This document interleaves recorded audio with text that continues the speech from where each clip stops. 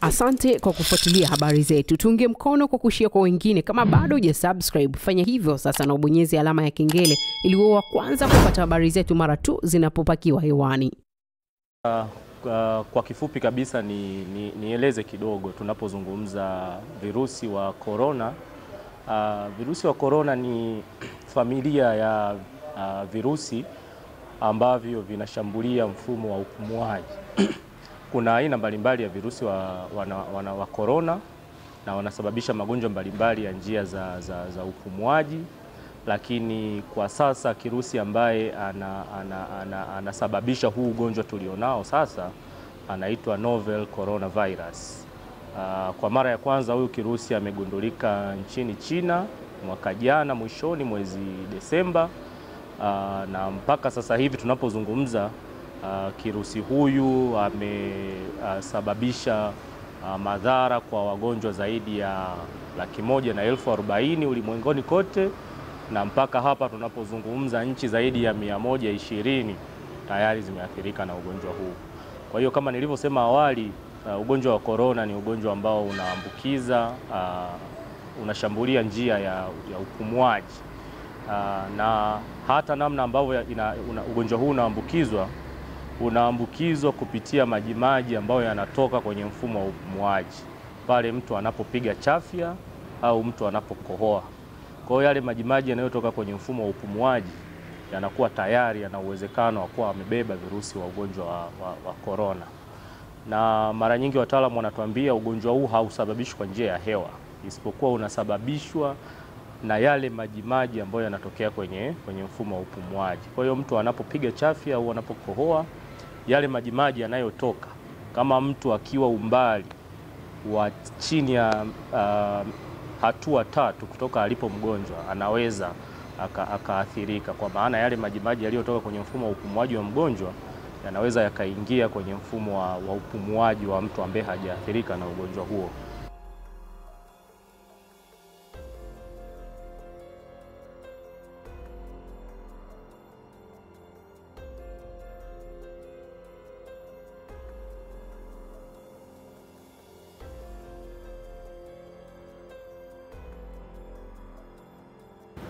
Virusi hawa hawawezi kukaa hewani na kusababisha madhara kupitia njia ya hewa, lakini wanakaa kwenye baadhi ya vitu ambavyo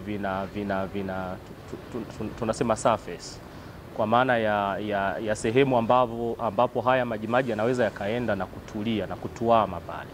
Kwa hiyo vitu kama nguo, vitu kama sehemu yoyote ambayo inaweza ikafanya kitu kikakaa pale, haya majimaji yanaweza yakakaa na virusi wale wa ugonjwa wa corona wanaweza wakaendelea kuwa pale. Na mara nyingi swali linaulizwa kwamba wanaweza wakakaa pale kwa muda gani. Wataalamu wanasema virusi wa corona wanaweza wakakaa kwenye mazingira ya nje ya mwili wa binadamu kuanzia masaa 5 mpaka siku kadhaa. Hii mara nyingi huwa inasababishwa na vitu mbalimbali, ikiwemo masuala ya hali ya hewa, kwa maana ya hali joto ya sehemu yenyewe, hali ya mvuke, na vitu kama hivyo. Virusi hawa mazingira ya joto sana sio rafiki sana kwao. Kwa hiyo mara nyingi muda wa hawa virusi kukaa kwenye mazingira yenye joto huwa unakuwa ni mdogo. Lakini ukienda kwenye mazingira yenye baridi na mazingira yenye unyevu yanawapa support zaidi hawa virusi kuendelea kukaa.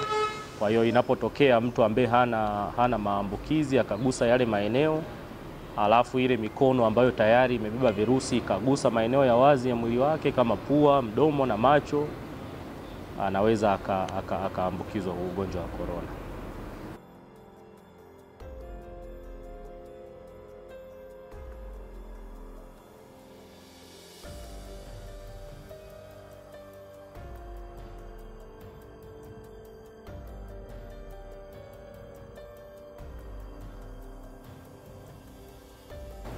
Hawa virusi wanakaa kwenye maeneo ambayo yanaweza yakafanya wakapata support ya kukaa, lakini hawawezi wakakaa hewani kwenye hewa.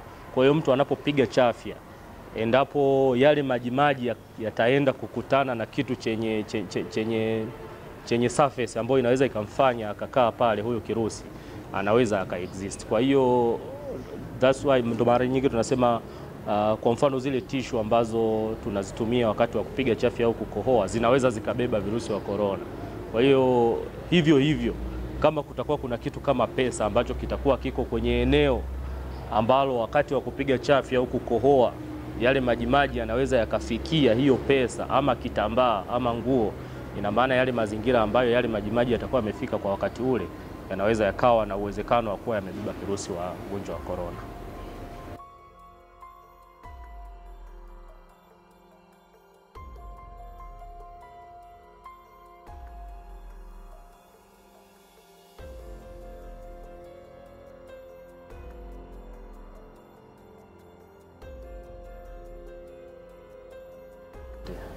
Mpaka sasa hivi wataalamu wanaendelea kufanya kazi kuhakikisha kwanza wanapata chanjo lakini na tiba ya moja kwa moja ya ugonjwa wa corona.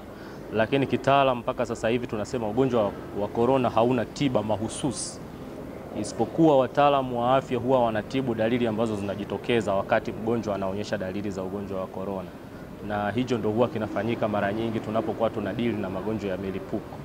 Kwa hiyo kumekuwa na minong'ono mbalimbali kwamba hiki kinatibu corona, kile kinatibu corona, lakini mpaka sasa hivi Shirika la Afya Duniani na wataalamu kwa ujumla bado hawajatueleza kwamba kuna kitu ama dawa ama chanjo ambayo inaweza ikatibu ugonjwa wa corona. Kwa hiyo kuna minong'ono mbalimbali ambayo inaendelea kwamba kuna baadhi ya vitu ikiwemo limao kama ulivyosema vinaweza vikatibu ugonjwa wa corona, lakini kiukweli hakuna dawa wala tiba ya ugonjwa wa corona ambayo imetangazwa mpaka sasa hivi na mamlaka husika, kwa maana ya mamlaka zetu za ndani na Shirika la Afya Duniani.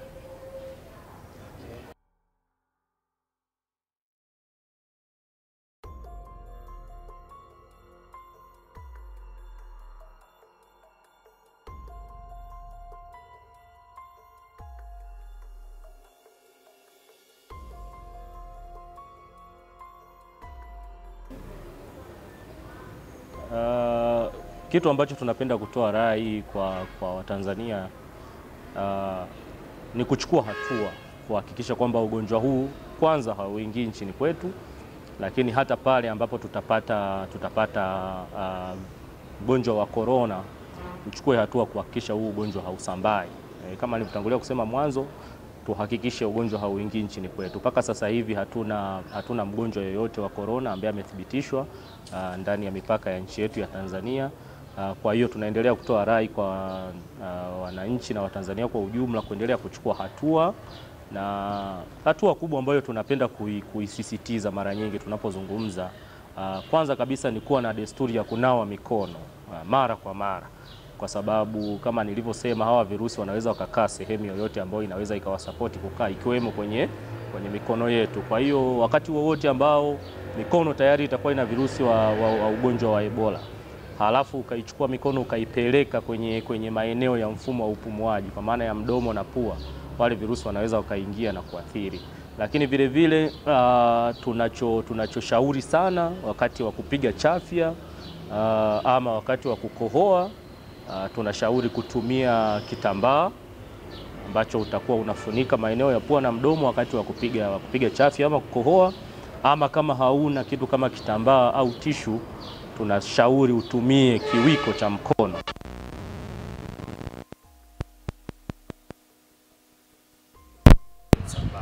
Lakini vile vile tunasema kuwa mbali na mtu ambaye ana dalili za njia ya upumuaji, kwa maana kama mtu anakohoa, kama mtu anapiga chafya, wale virusi wanaweza wakasambaa mpaka hatua 3 kutoka kwa mgonjwa.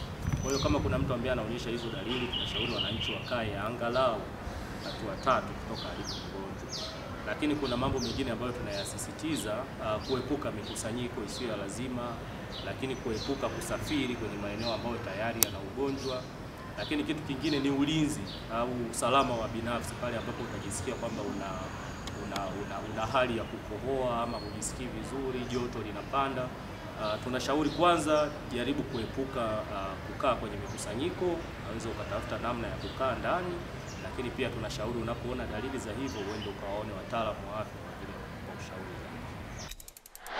Asante kwa kufuatilia habari zetu. Tuunge mkono kwa kushare kwa wengine. Kama bado hujasubscribe, fanya hivyo sasa na ubonyeze alama ya kengele ili uwe wa kwanza kupata habari zetu mara tu zinapopakiwa hewani.